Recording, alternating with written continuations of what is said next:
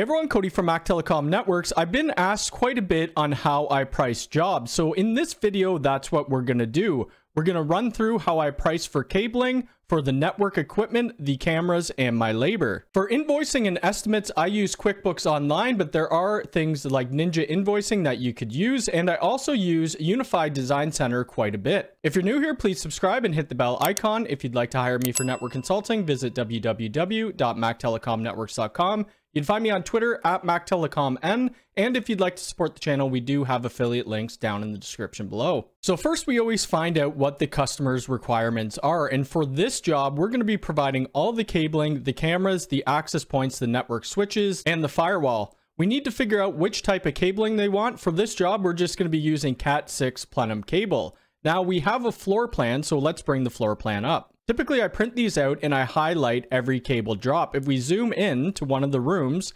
you can see right here that we have these little triangles. On each of the triangles, that means that there's a data drop. So we're going to do the cabling first. I need to highlight each one of the cable drops so that we have a cable count. Scrolling out, we can see the IT closet is right here, which is pretty central. Standard cable runs for us anyway is 125 feet, and we charge anywhere between $120 to $140 per cable run. Different places in the world will cost different amounts of money. Also, if your company has quite a bit of overhead, it's probably going to be more per cable drop. I pretty well do all these jobs myself, so that's the prices that I charge. Now I'm going to circle all the data drops, and then we'll find out our count so we could estimate how much the cabling will cost.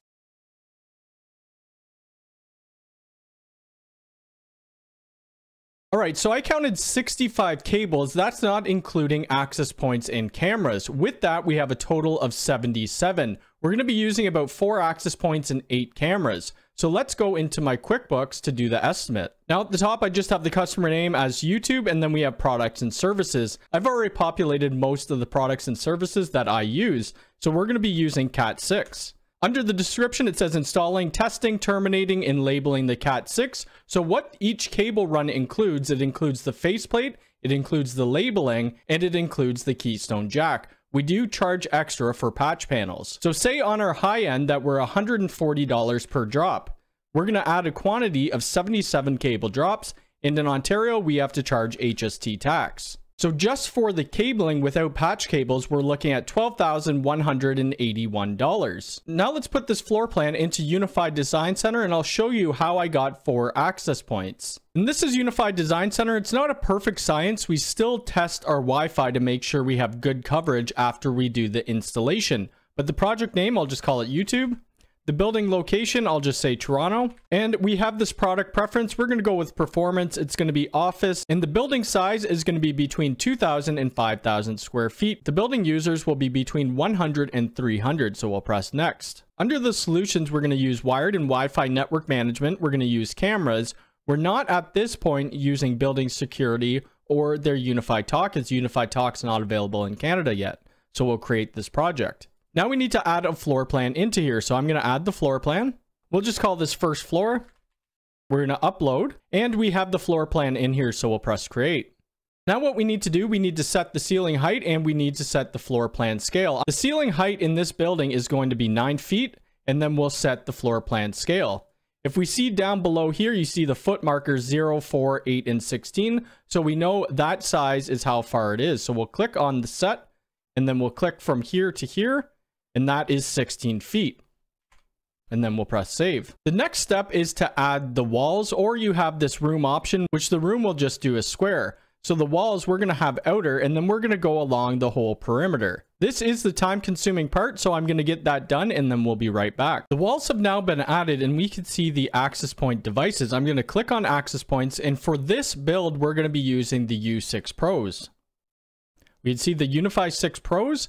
And from here, we could drag and drop access points onto the floor plan. So we'll say we want one near reception, we want one in the hallway, we want one down in the bottom right-hand corner, and then we'll probably want one more in the middle as well. So with 4 access points on here, we could click the settings button, and then we could see what the 2.4 and the 5 gigahertz will be broadcasting with the walls in place. Now we can see a basic heat map. We can move the access points around if we like, and then we could check out the 5 gigahertz as well. And we could see that most of the floor plan is covered with good coverage. Unifi Design Center really helps you out as where to place your access points. Obviously, when you get on site and install these access points, you're still going to want to do some Wi-Fi testing. Now you see how I get how many access points we're going to be using, which is just an estimate. We need to finish off this quote. So we have our cabling, but we need to add racks, patch cables, network switches, firewalls, and all of that. So let's get the cabling done, and then we'll work on the networking gear. So I know that I'm going to be using 2 48 port switches. So we need to add some patch panels. We use these Keystone vertical cable patch panels that have a tension bar on the back. Under my products and services, we have a 24 port Keystone patch panel, and this will be used for our cabling. So in the description, I'll just put the same thing. We're going to be using 4, and I'll say they're about $40, which I think is correct. We need to add our tax on that. And the next thing we need is our patch cables. And I use these slim 6-inch patch cables. So we'll need 77. I'll just add 80 in there. So below, I'm going to type in slim, and we could see Cat 6 slim 6-inch patch cables. I'll copy that as well, and we'll put 80 in, and they're about $3 each. Next, we need to add the network rack. For this install, we're going to be using a 12U rack. I use TDL Canada to purchase most of my hardware, and we're going to be putting in this Hammond 12U rack. If you haven't seen any Hammond products, they're great racks, and they're actually out of Guelph, Ontario, so they're local to me. We can see that this 12U rack is $170. So the quantity will be 1, and then it will be $170 plus our tax. The last line for the cabling is miscellaneous. So this includes the backboard for the rack and all our J-hooks. So we'll say J-hooks and backboard.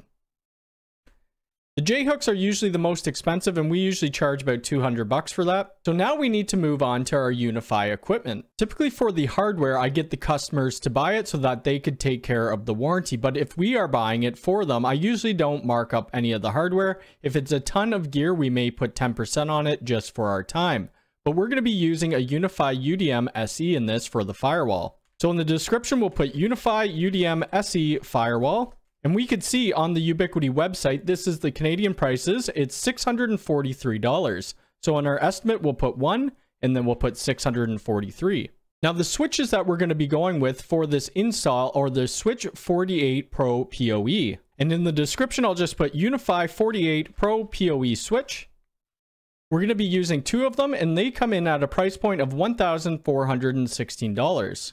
Next up, we're going to be using the Unifi U6 Pro access points. And they come in at $192, and we're going to be using 4 of them. For the connections between our switches, we're going to be using 0.5 DAC cables and back to our UDM SE, and they cost $19. So I'll say we're going to use 3 of those at $19. Now for cameras, we're going to use the G4 bullets, and we're going to be using 8 of those. They're $256. The UNVR is $385, and then we need 4 hard drives at $245. Now the last couple line items will be for labor and network configuration. The labor includes physically installing the access points, the cameras, the switches, the UDM Pro, and the UNVR, as well as the rack. And how I do it, I charge a half hour per device. So we have 4 access points, we have 2 switches, we have 1 UDM SE, we have 8 cameras, and then we have 1 UNVR. So that's a total of 16. So we divide that by 2 and we get 8 hours. I charge $100 an hour for the physical labor. So that's going to cost $800.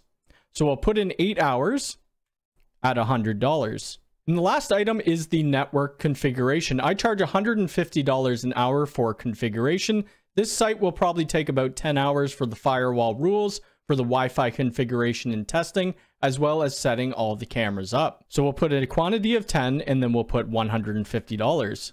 So now that's everything that we need to complete this job, and the total price for this job is $24,366.19. Like I said at the beginning, people do price these differently. For cabling, people may charge per foot, maybe 50 cents per foot, and then do their labor cost on top of that. This is just how I do it, and I don't have a ton of overhead. If you have any questions about this video, please leave it in the comments below. If you like this video, hit the thumbs up button. If you're new here, please subscribe and hit the bell icon. All right, thanks.